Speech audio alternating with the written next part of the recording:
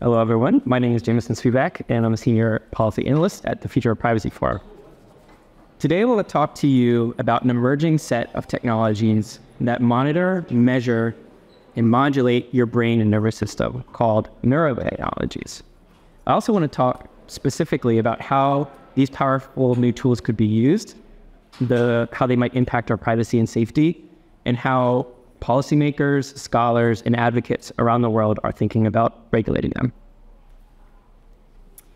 So to start, what are neurotechnologies? Neurotechnologies refers to a range of devices that connect the human nervous system to computers, collect and analyze nervous system data, and in some cases even regulate the body. While currently they're generally confined to lab and healthcare settings, neurotechnologies are increasingly being developed in the consumer market as well. You may have seen captivating headlines about computers being implanted into the brains of people who are paralyzed and giving them the ability to move or to speak or to control things with their mind. And these are really exciting use cases. In fact, treating or alleviating some of the symptoms of neurological disorders like paralysis or Parkinson's are some of the main motivations behind developing these technologies. But neurotechnologies can also measure neural activity for the purposes of increasing productivity, improving sleep, alleviating stress, and other key bodily functions. When we talk about neural data or neurological data, we're not just talking about the brain. We're also talking about anything involving the brain, the spinal cord, and the peripheral nervous system, which includes the peripheral nerves throughout the body. Your nervous system is responsible for sensing important changes in your environment and transmitting electrical signals between the brain and parts of your body to respond to these changes. So for example, if you touch a hot stove, pain receptors in your skin will send a message to your brain that something isn't right, and the brain will send signals to the muscles in your hand, telling them to move your hand. There are technologies that measure or potentially control the organs of the nervous system, or thus dealing with very critical and potentially sensitive information about the body and its relationship to the world around it. Data about our bodies in general can potentially reveal some of our most private information. Our health conditions, sexual orientation, race, religious beliefs, interests, personality, the list goes on and on. But neural data in particular could provide insight into what bioethicist Nina Farahani calls the final frontier of human privacy, which is the mind. Particularly when combined with AI and integrated into consumer products like wearables and smart devices, neurotechnologies could pose a significant privacy risk.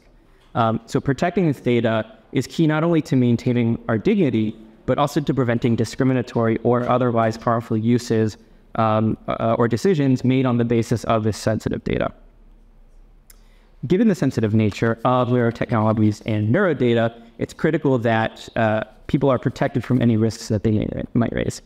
So in the US, neurodata generated and shared in the context of a relationship between a healthcare provider and a patient will be covered by the Health Insurance Portability and Accessibility Act, or HIPAA.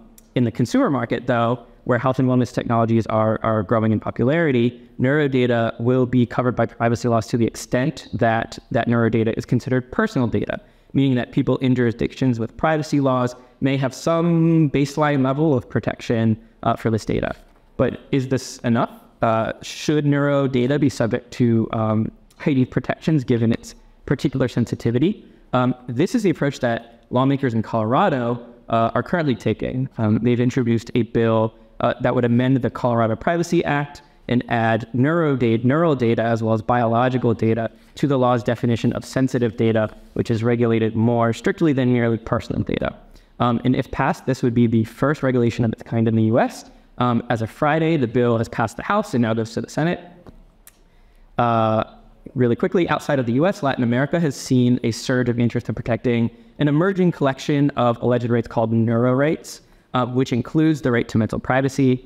In 2021, Chile became the first country to incorporate neuro rights into its constitution, requiring that any technological development affecting mental integrity should be explicitly authorized by law. Other countries in the region are following in Chile's footsteps, with, for example, Mexico and Brazil in particular, introducing bills in their current legislative sessions that protect people's neuro rights.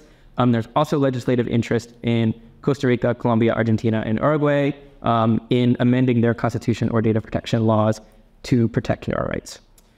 So as technologies collect more data about our bodies and are able to make increasingly granular and sensitive inferences about us, policymakers will continue to seek ways to regulate the data in the companies that access it. So to get a sense of probably where the neurotechnology regulations are heading, particularly neuroprivacy, look to the early movers in the space, like Chile and Colorado, to get a sense of how they might influence forthcoming regulations.